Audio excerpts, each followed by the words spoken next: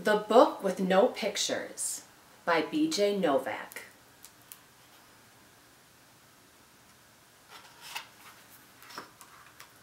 This is a book with no pictures. It might sound like no fun to have someone read you a book with no pictures. It probably seems boring and serious. Except, here is how books work. Everything the words say, the person reading the book has to say, no matter what. That's the deal. That's the rule. So that means, even if the words say, Blork! Wait, what? That didn't even mean anything. Blarf! Wait a second. What? This isn't the kind of book I wanted to read. And I have to say every word the book says? Uh-oh. I am a monkey who taught myself to read. Hey, I'm not a monkey.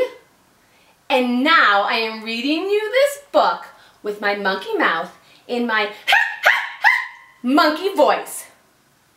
That's not true. I am not a monkey. Yes, I am a monkey. Also, I am a robot monkey. What?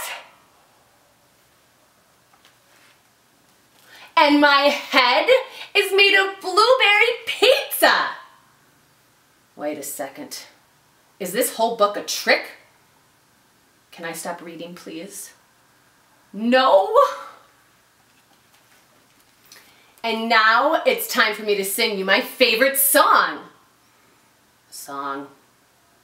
Do I really have to sing a glug, glug, glug? My face is a bug. I eat ants for breakfast right off of the rug. What? This book is ridiculous. Can I stop reading yet? No? There are more pages? I have to read the rest? My only friend in the whole wide world is a hippo named Boo Boo Butt. Boo Boo Butt? And also, the kid I'm reading this book to is the best kid ever in the history of the entire world. Oh, really? And this kid is the smartest kid too, because this kid chose this book, even though it had no pictures. Because kids know this is the book that makes grown-ups have to say silly things. And make silly sounds like, oh no, oh no, here it comes. Glagawaka, magrumpadoo, aye, broog, oomph, eep, blaggity, blaggity, glibbity, globbity, globbity, blibbity, beep, boop,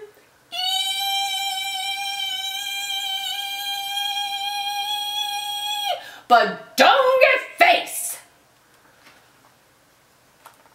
Oh my goodness.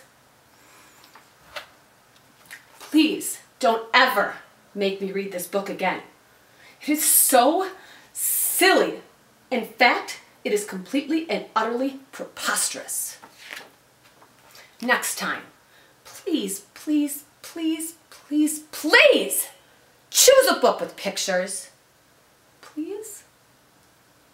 Because this is just too ridiculous to read. The end.